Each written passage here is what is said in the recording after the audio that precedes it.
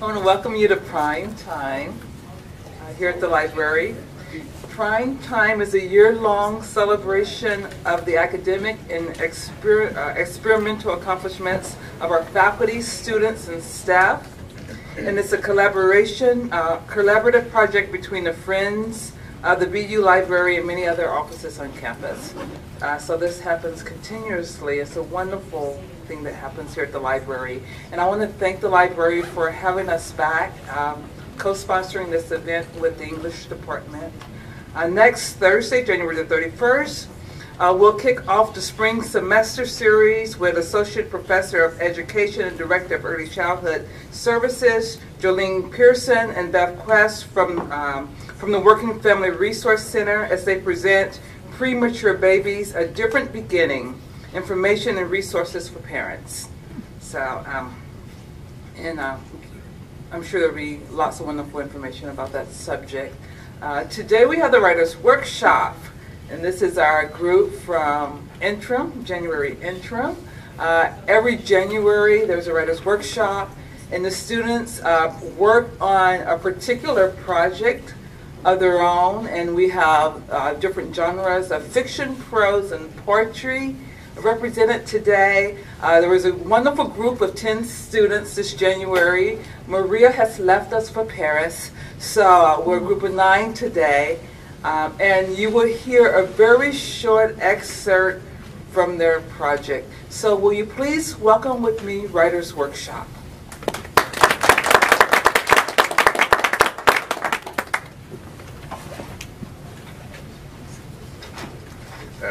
Hi, my name is Brad. I did a short story about a character named Cyrus who is struggling in modern society to discover his individuality and where he belongs. I invented this city called Wick. I spent a few pages describing that, which I will spare you guys of. The Cyrus will start out, he's sitting in the gardens of the city, called Modesty Gardens. He's sitting in a tree. Okay. An indescribable sense of disconnect adhered to Cyrus, which probably led him to sit between the wood.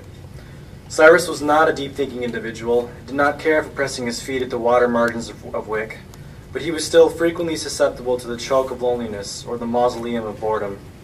So, though on fewer occasions than the artist that sat repainting the scream, pale fingers would knead his soul and remind him of necessary development. On this particular day, Cyrus had woke encased in an eggshell. Normally, a hangover or haze from the Saturnalia that occurred the night before could be blamed. But Cyrus was not stoned or hungover, and this was of an entirely emotional nature. Cyrus would not have compared it to an eggshell, and would have denied the existentialism of the matter because he wouldn't know what existential meant, not because it wasn't accurate. But he would admit to have felt the formless void of beginnings. He felt his hands squirm the yolk, and his head frequently submerged in the viscosity of it all. Cyrus could not move from the gloom, but even if he could, he wouldn't know how to split the shell and jump from the heated pan of question. Behind the split tree, Cyrus heard an entertainer shouting to a crowd. Cyrus moved from the tree and joined the show. The entertainer was a local magician performing moderate tricks and illusions from his card table of props. Cyrus, unconsciously, felt tempted to ask the magician to strike his wand and turn him into something more certain. He wore the stereotypical top hat, verde, and saffron gloves with a matching bow tie and cape. The magician called himself Jupiter, a name children were more fond of than adults. The children also loved pulling at the curls of Jupiter's elaborate mustache to see if it would fall from his face. It usually did. Cyrus briefly studied his aesthetic. The magician moved in quick, robust fashions, overwhelming the audience with ribbons and flying cards as if the planet was imploding. His show was predicated on the theme of gods performing supernatural acts on Earth. If a member of the crowd had started to leave, he would stop them and implore them to witness his next miracle. Between the wonders, he would advertise his services like a rehearsed commercial.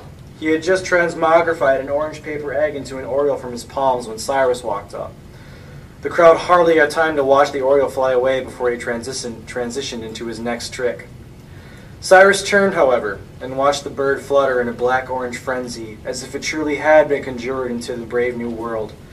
It did not know where to go, east, west, north, or south, and flew in feral seizures throughout the air like the poet's gesticulations, Beneath the sun, the bird's orange had shuddered with a vibrant, ostentatious glow, while the black back crusted the top like a burn mark, as if it had flown too close to the sun.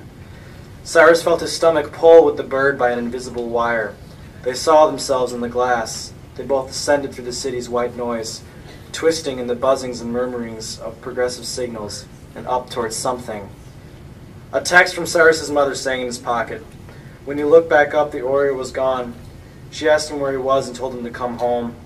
He would have stayed and asked Jupiter for his secrets, maybe even learn an illusion and become his own god. After all, that was what attracted the crowds. But his mother needed to interrupt because he needed to be home. He crossed the avenue that ran along the gardens and walked down the pavements of Hilton Street. There were multiple men with pendulous ties bustling in the streets and cursing into their phones. Some were lawyers walking to the courthouse that sat at the edge of Hilton Street and faced the gardens. Others were bankers or stockbrokers starting their second cigarette pack for the day. Cyrus wanted to bump one from them, but figured it might not be the best idea since they might question his age and then his integrity. Had he questioned these things yet? One of them nearly knocked Cyrus over and hardly apologized for it. The asshole didn't have time, Cyrus figured. He was too busy trying to wave for a cab before it passed. A page of the current newspaper, someone had gotten distracted and dropped it from their balcony, got stuck on the wet wheel of the cab. It spun in the rush of traffic until it became old news. Cyrus continued walking in the shadows of Mogul's Hotel and corporate offices until the pavement turned. He crossed the street and walked next to a sunglass brand store. They sold pairs with orange tints and black frames for $400, if he had the money.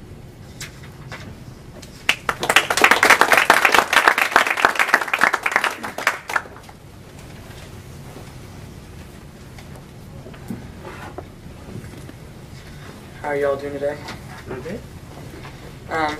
So I wrote a short piece in my last creative writing class, and I had wrote 3 characters that I really liked, and essentially I didn't want to give up on the characters even though I gave up on that piece because it just wasn't where I wanted it to go. So I rewrote essentially the 3 characters and put them in a different setting, and they're 3 teenagers, and essentially they take one of the main characters' parents' cars for a joyride, and in the process end up hitting and killing someone.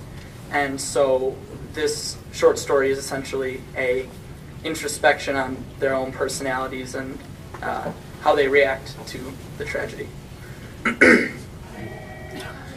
Danny sat in the driver's seat of his dad's 1950 Oldsmobile 88 convertible, tapping his finger on the steering wheel, drumming a beat into the rubber. Vince was late, but then again, Vince was always late. Danny pursed his lips, then exhaled.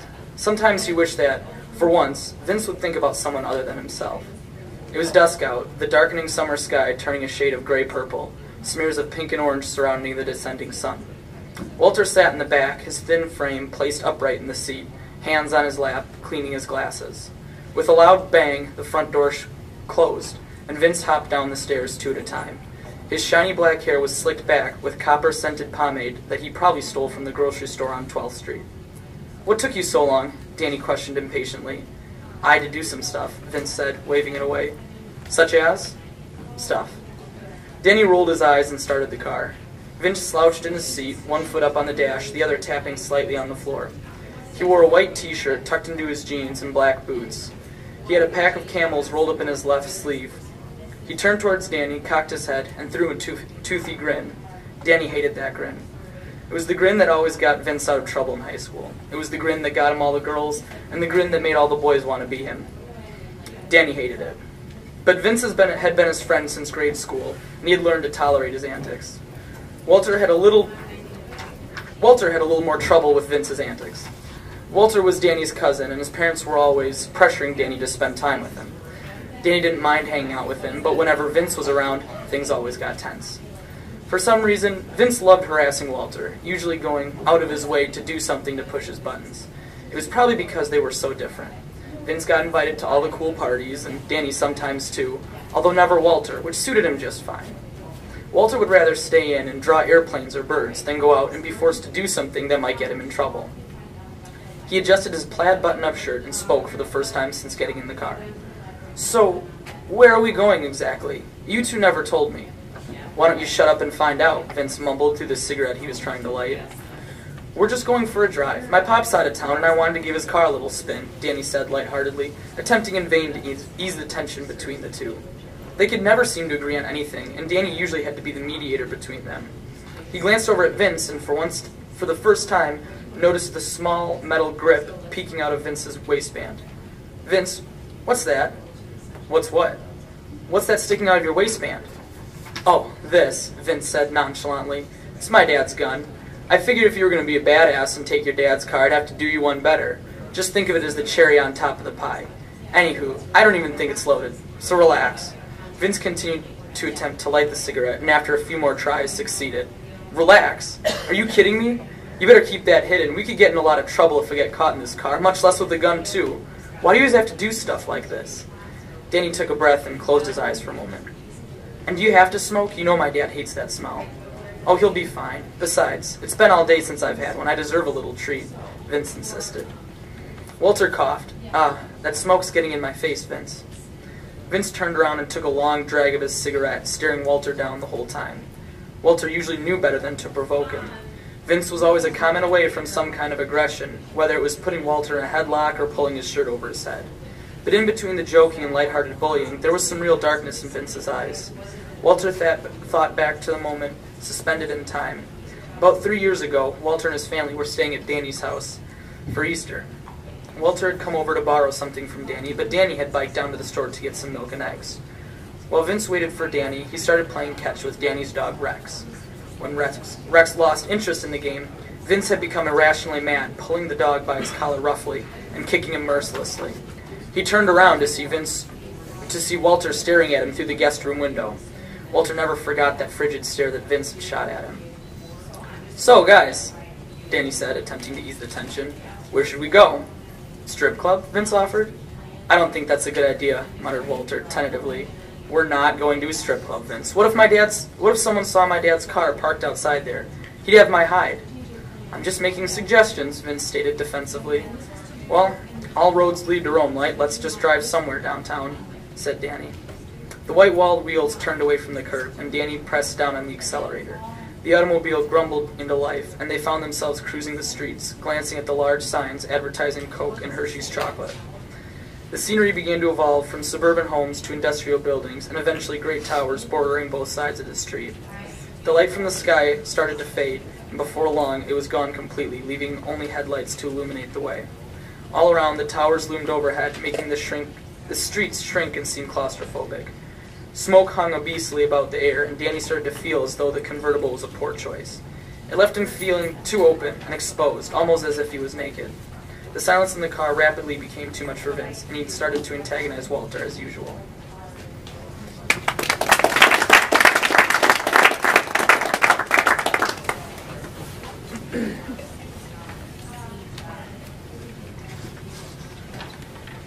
Hello, my name is Kari, Lindgren.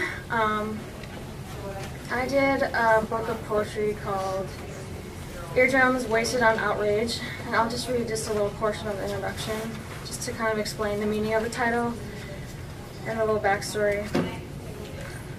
The title, Eardrums Wasted on Outrage, is based off my collection of poetry. While thinking of a title, I noticed most of my poems I've written, I incorporated eardrums in some aspect.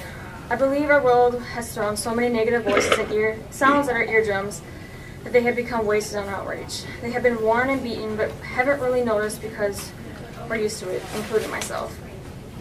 And so, I actually wrote a little excerpt before I started my poetry. And I, of course, titled it Eardrums, and I just kind of want to read that part too as well. It's called Eardrums, and it says, I have heard the distant pulse of drums beating around the world, ready to come forward, the long-lost melody flowing in their ears. And the poem I'll be reading for you today, I actually wrote in here, is called Face Value, which is based off my running shoes that I wear. My shoes are a sweatshop. Salt stains break the drought. Coated with liquid of hard work, a worldwide network. My shoes are a bank investment, where business companies skyrocket. Owners regurgitate their pride hopefully. The second time it will taste better denying reality. My shoes are pain, whips that kiss the skin, burns that cover evidence of oppression, an act of desperation. My shoes are the mist of ugly truth, Jesus' perfume. Celebrities strut their counterfeit like it's armor, printed on ads in every newspaper. My shoes are a factory fire in Bangladesh, the scent of burnt flesh. The bars unable to melt from this prison, reaching out for motion. My shoes are hope, waiting from sunrise to sunset for a sign like Job. Scratching away memories like sores, daydreaming through windows. But most of all, my shoes are a constant reminder. Their occupation isn't for a foot to be placed, but that suffering has a face.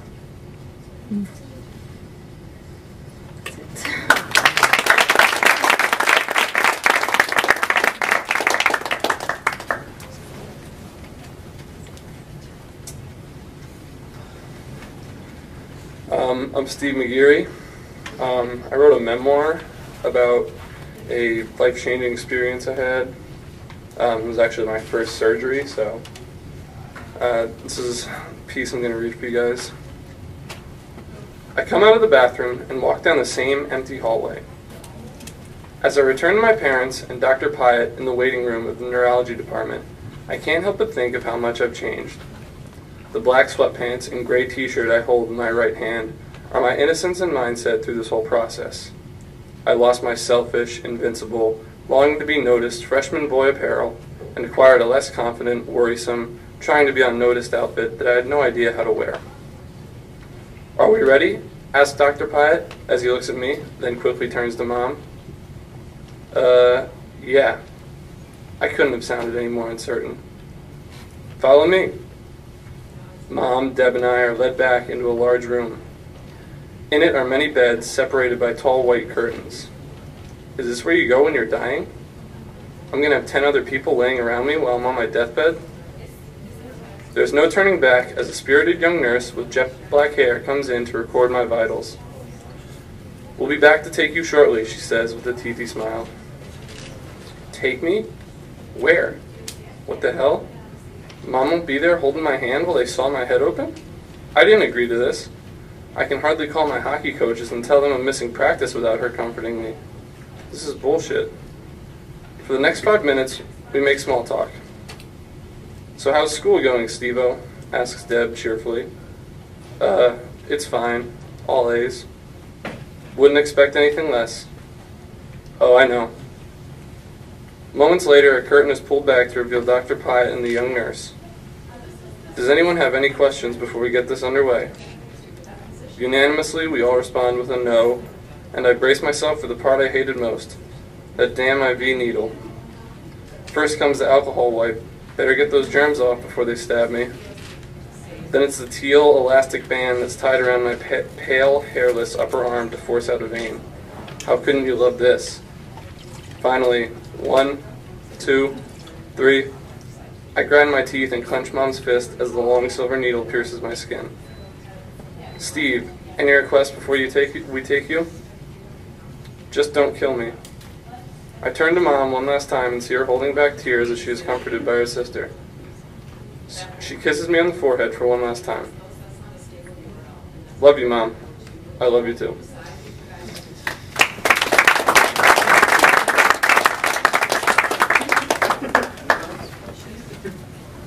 You're up. All right. My story is about a kid named Dean, and Dean is really naive about life, not only life but death, and he's kind of been sheltered in the negative things in life. So at the beginning of the story, he goes hunting deer with his dad, and the experience kind of disrupts his way of thinking, sort of changes him. So I'm just going to read the first part of the story. In a field there is a deer stand, and it rises above the grass. The stand is located 100 feet from the tree line. It is an old-looking structure held up by 4 rustic pillars and has been rebuilt several times. Inside there are 2 people. Dean and his father sit in silence. Dean reaches into his pocket, grabbing a granola bar, and slowly picks at it. They have been sitting for hours, and both are beginning to get tired. "Where are they?" asked Dean, chewing. "I don't know," his father said. Dean kept peeking out the windows of the enclosed stand to hopefully spot what they were searching for. Like before, the landscape had nothing in it. All that was evident was the wind whipping against the walls. Dean realized that the temperature started getting quite cold and wished he brought a thicker undershirt. He wished that he could be back comfortably at home reading a book or watching a movie. "How much longer?" Dean said while checking his watch. "I don't know, let's give it a little longer." "Is it always like this?" "No." His father stood up from the one bench that creaked while his weight lifted. He walked around the small room, searching the landscape. Still no sign of anything. He wanted at least one deer to show its antlers. Since this was Dean's first time out hunting with him, he would have liked a little more action. "Let's give it 1 more hour," his father said, sitting back down. "Okay." Fidgeting, Dean has never been used to the cold or being so motionless for such long periods of time. His father started to shake. His legs started to shake, not for his own liking, but his body's, just trying to get the blood back into them. The noise began to echo inside the room, and this did not sit well with his father. "Quiet down and stop shaking, Dean," whispered his father sternly. "But I'm cold," exclaimed Dean. "Deer hunting is all about being as quiet as possible. You may not think you're making a lot of noise, but you are." "But Dad, there are no deer. We have been out here all day. Look outside, nothing." "Just stop moving and give it a little more time." Dean did not understand why he needed to be so quiet, but he stopped shaking anyway. He liked that his father invited him out here and did not want to make him mad for doing so. As they waited, Dean looked at his father and wondered what he would look like and where he will be when he is the same age. If he would have gray hair, be tall and muscular, or for that matter, even be married. Dean wanted to grow up and be just like him. 30 minutes later, light brown animals appeared from the tree line. 2 deer took their time walking out. Dean thought they looked majestic. His father slowly raised his hand to signal to stay quiet. He pointed over at the open windows and grabbed his gun. Dean stood as quietly as possible and grabbed his gun too. He watched as his father looked down his sights, eyeing up the target. He has had a large Remington rifle, which he has used for most of his life. Dean was given a gun for his 12th birthday. He never asked for it, but his father said every man should have one. Dean got into position, his smaller Remington planted against his shoulder. As he looked down the sight at the unsuspecting deer, everything got quiet. Dean no longer heard the wind whipping or felt the numbing in his legs. All he could hear and feel was his heartbeat rapidly rising. His father looked calm and collected, someone that knew exactly what they were doing. "All right, son, this one is yours. Remember what we talked about. Aim down the sight, do not take your eyes off the target, and steady your hands, and then just pull the trigger." Dean watched as the 2 deer began to come closer and closer to the stand. They were completely oblivious to the fact that 2 people were in the same area stalking them. When they got close enough, his father patted him on the shoulder, signaling to shoot. Dean kept his eyes locked on the larger buck. He relaxed his hands, held his breath, and pulled the trigger. The pop that the gun set off started ring in his ears louder than he anticipated, and the recoil of the gun was being much stronger too. His shoulder was already hurting. Dean became scared by the power of this weapon. Through the sight, he watched as the buck stumbled on the bullet's initial contact. He saw how it limped while running to get away. The desperation that Dean could see in the deer made him sick. "You got him. Great shot," his father said as they started to leave the stand. Thanks, Dean. Thanks, Dean said as he put the safety on his gun. "How'd it feel?" "Good." Dean's heart still pounding, knowing the truth that the shot felt terrible. He had the feeling that he did something wrong and was about to get caught. His stomach starting to churn made him believe that he might be sick. As they left the stand, they began walking towards where the buck stood when it got struck. Dean could see blood on the dirt and a trail every so often which pointed in the direction where they would find it. Dean did not like the sight of this blood. He thought it would be like the movies where it would be fine, but in person Dean thought it looked much darker. They walked about a quarter mile and could see the deer laying on the ground ahead of them. As they approached, his father patted him on the back. Dean thought to himself, it has been a while since that happened. "Congrats, Dean, your first buck. You're going to remember this day." As they stood over the shallow-breathing deer, Dean thought it looked like it gave up and accepted its fate. His father loaded the gun, turned the safety off, and shot it in the back of its neck, putting the hopeless deer out of its misery.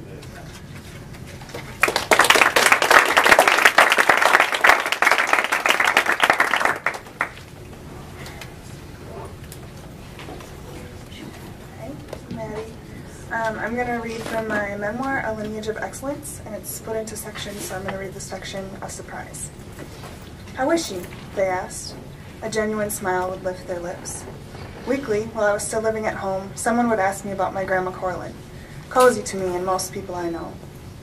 She was the one who hired me, they would usually tack on, or she was such a fabulous boss, or you are so blessed to have her. But every time, the inquiry was followed with a wistful look and the comment, she brought the best treats to meetings. My grandma always said if you feed people, they'll work harder. It's easy to say, no lie coating my tongue, that my Grandma Cozy is the sweetest person alive. The expression, love you to death, seems to be the motto she guides her life by. What I may have considered smothering affection in my youth, obnoxious in its omnipresence, I've recognized as the purest form of sacrifice and devotion as I mature. My grandma will go out of her way to pour kindness over those around her.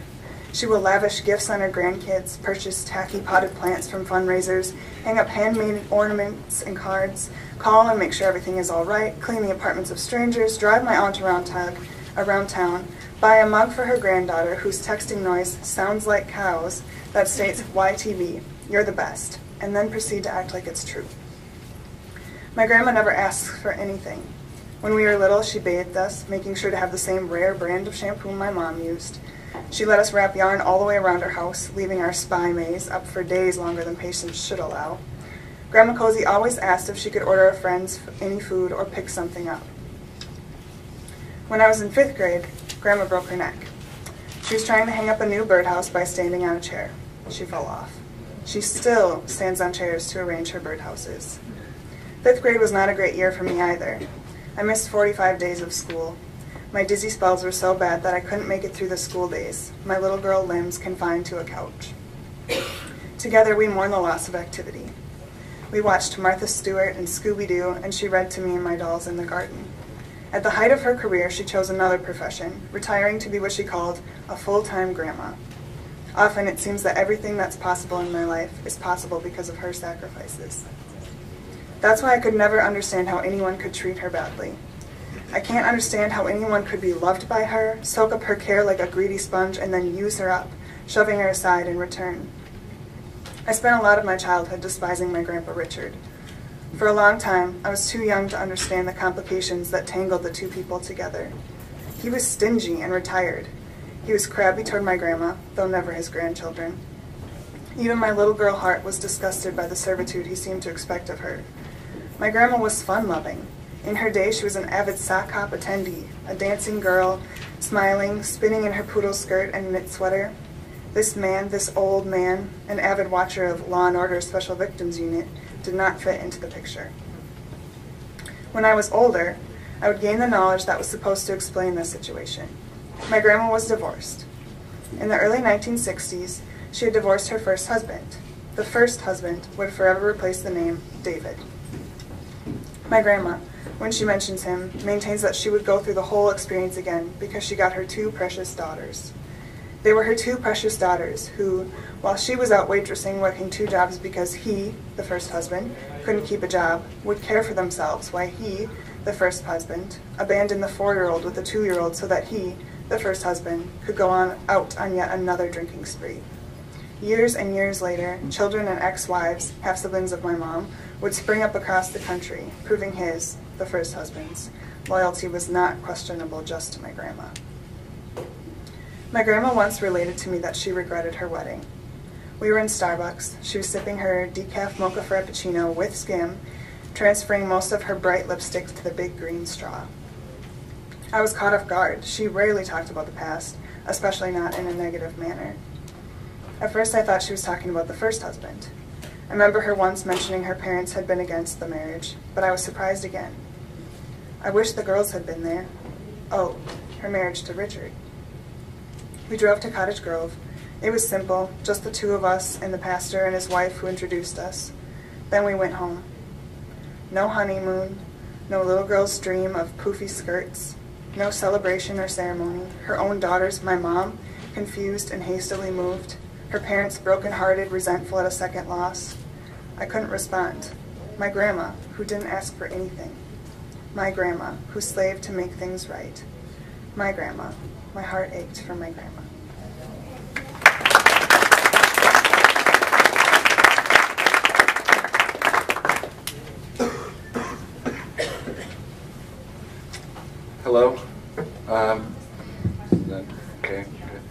I'm Brennan.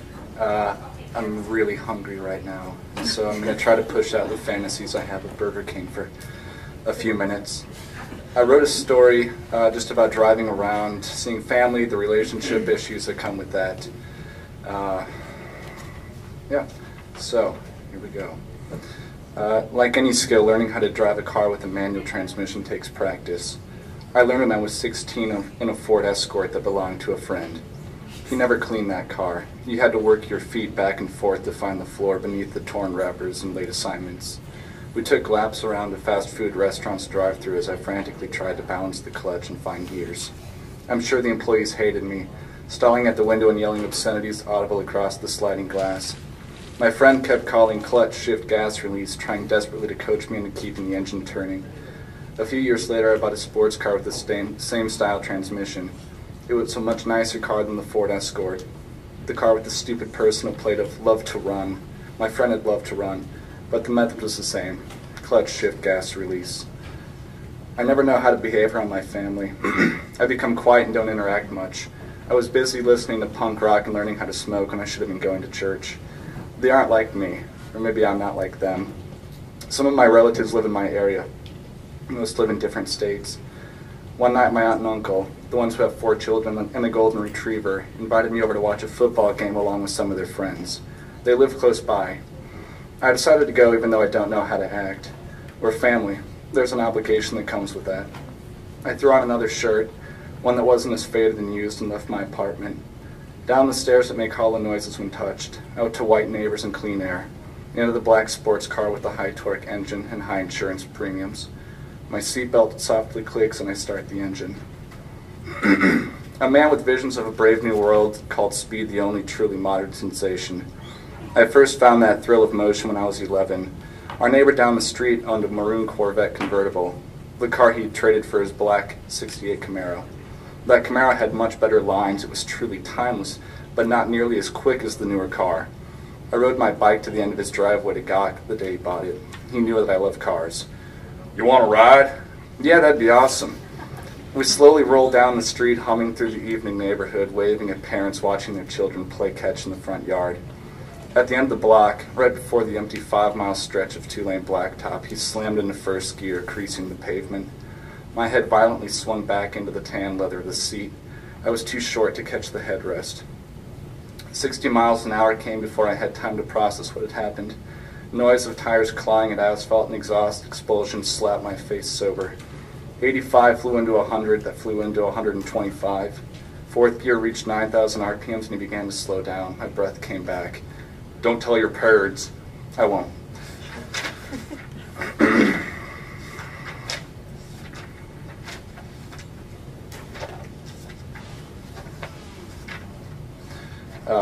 I get back into my car. I pilot past houses with shutter-blinded windows holding in the secrets of who sleeps inside.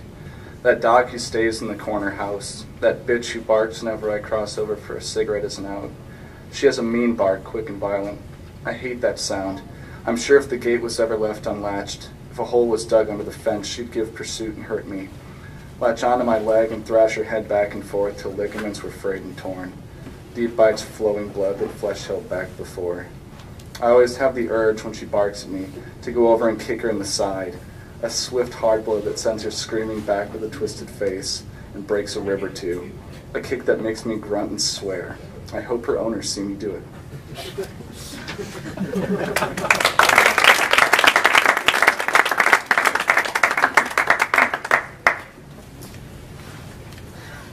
Hi, my name is Krista Wilson, and the project that I've been working on is based on the phrase, "A picture is worth 1,000 words." So I've done a series of photographs and then written a series of short stories as well as nonfiction essays. And so the particular part that I'm reading for today is from a story called Broken Glass Bottles, and I won't say too much except that we're entering into the scene where Lexi, the 15-year-old protagonist, is about to share her big secret with her best friend. When Kari entered Lexi's room, she took her usual spot on the quilted bed. Before commencing, Lexi shut the door firmly. Privacy and order, Lexi glared at Kari like she might commit cold-blooded murder. "What's wrong with you, Lexi? You're freaking me out." "I'm pregnant." The words came out of Lexi's mouth with her exhale. It was relieving to get the truth from off her back. If only she could remove it from her stomach, too. Prove it, came the first disbelieving response. So Lexi dug through the trash to find the pea stick she mummified in double-ply toilet paper. Just that afternoon, she walked the half-mile from the high school to the local Walmart. Before the pregnancy test, there was no real indicator that she was pregnant, except for the chronic nausea and stomach aches. Mostly, Lexi was worried about Kari's comment. Maybe you're pregnant. I'm pregnant, Lexi stated once again, in case the yes on the pregnancy test was not enough proof. What are you going to do? Your parents are going to kill you. Lexi shrugged her shoulders. She had seen the movie Juno enough times to know she could work through this whole pregnancy thing. Plus, getting out of gym class for the rest of the year would be a perk. Keep it. Those words ended the conversation, except for Kari saying repeatedly, "Oh my gosh, oh my gosh, oh my gosh, you're going to die!" Kari was the hardest person to tell. In all of her family, her school, and the whole host of heaven, Kari was the only one who respected Lexi. When Kari binged at the parties, it was Lexi who, no matter her own misadventures, held Kari's hair back the entire night as she bent with drunken shame over the toilet bowl. It's a rare thing to get respect as a 15-year-old, especially if you're pregnant. The final months were bearable, at least at school. People rarely directed snarky comments at Lexi because of the mix of awe and fear that teenage pregnancies create. That's not true with adults. For them, it's usually a knowing sympathy or fire and brimstone judgment in the case of Lexi's father. For a whole month, he preached on the aggravating problem of adultery, and not just at church. Lexi knew personally from those final contractions about fire and brimstone judgment. The hospital room was loud when Lexi entered. She didn't know what an epidural was, but she managed to shout through the pain and ignorance, "Give me the drugs!" Whether drugged or simply exhausted, holding the baby in her arms for the first time did little to awaken Lexi's maternal instinct. With the bawled child bawling in her arms, Lexi questioned her quick judgment on keeping it.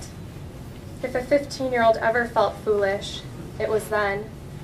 Sitting in the hospital, the responsibility of the mistake burned with every breath in her hands.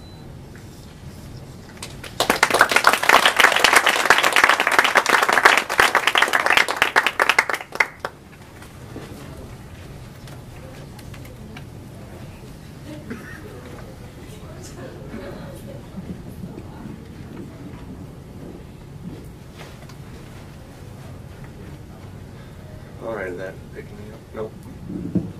Now is it working? Yeah. All right.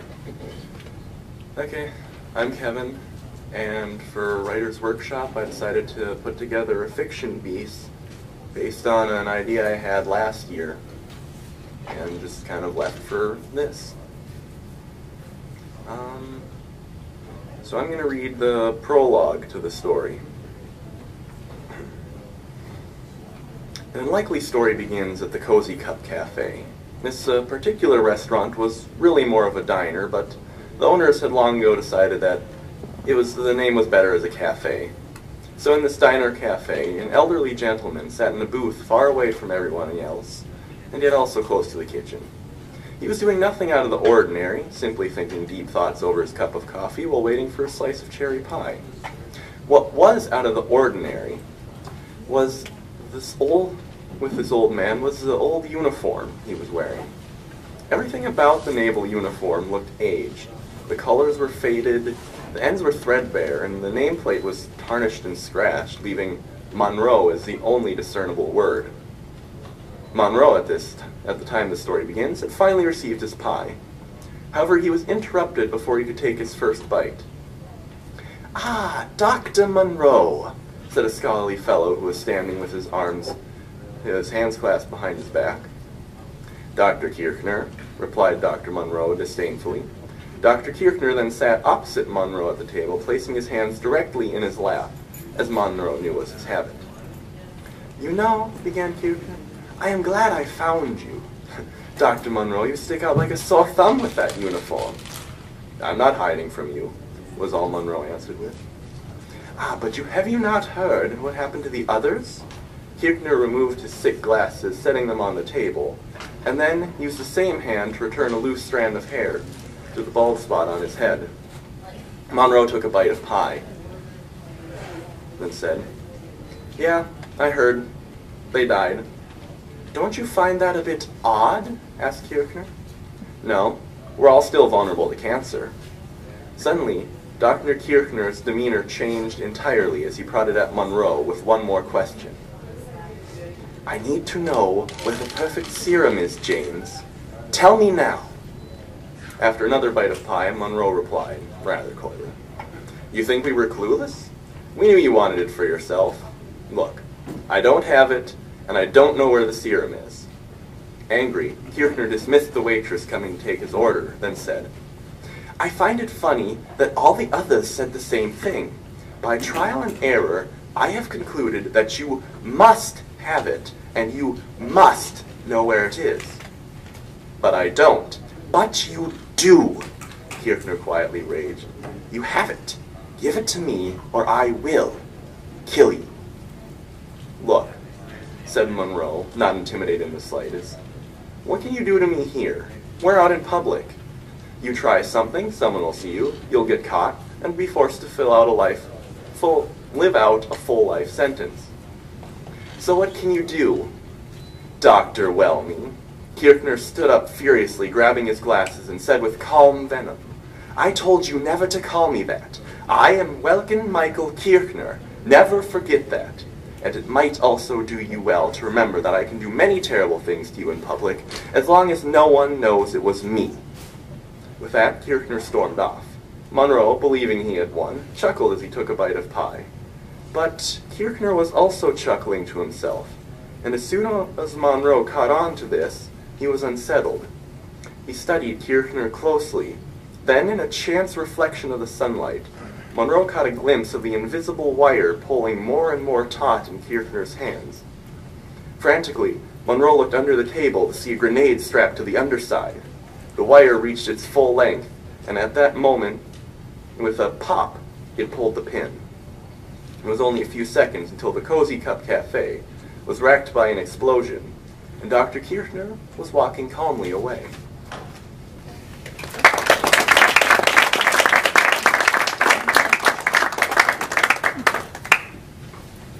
Thank you so much for coming. I look for the publications of all these pieces sometime in the future. Thank you.